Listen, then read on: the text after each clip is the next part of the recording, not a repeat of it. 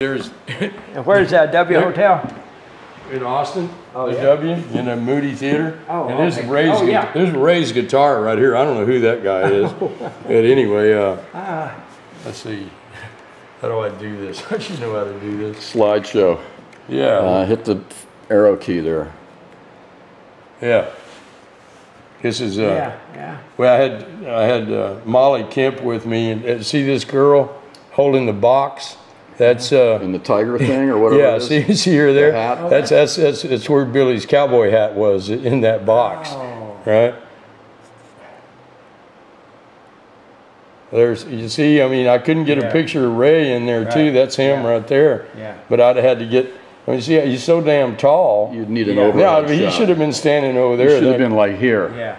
Well, I couldn't because that's the stage right there, you know. And it was pretty funny because I kept walking behind the backstage curtain, you know. Yeah. Because it's right up against the wall.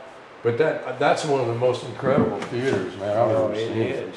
Because you can see, no matter where you're sitting, you can see the whole stage, the band, you know, because the way it's what, 3 levels? Yeah. Let's see that Majestic Theater and I love the Majestic Theater. Oh, God. Have you ever seen that place? Dylan's Yeah, playing it's there. beautifully And restored. 7th, and yesterday, Neil, no, I call him Neil Young, but his name is, oh God darn, I'll think of it in a minute. Wayne Nagel.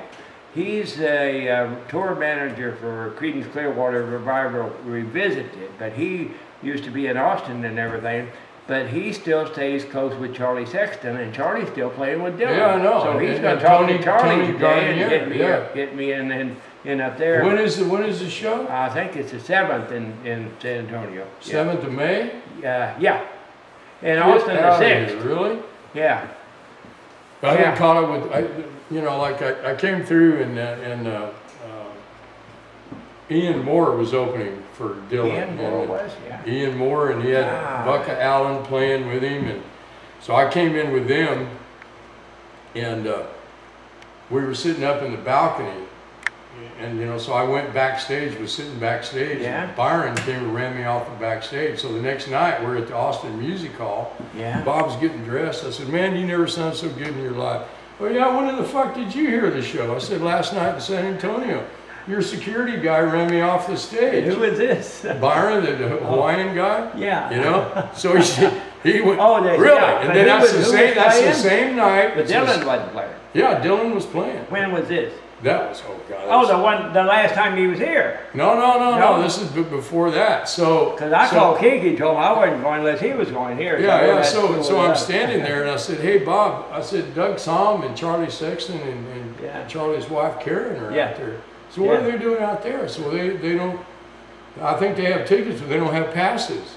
So he sends me out there, we come back in, and that's when Charlie started playing with him. Really? And then Doug Somm got up and sat in with him and started acting just like Dylan. We left the stage with a white towel on his head, you know, in disguise. It was hilarious, you know.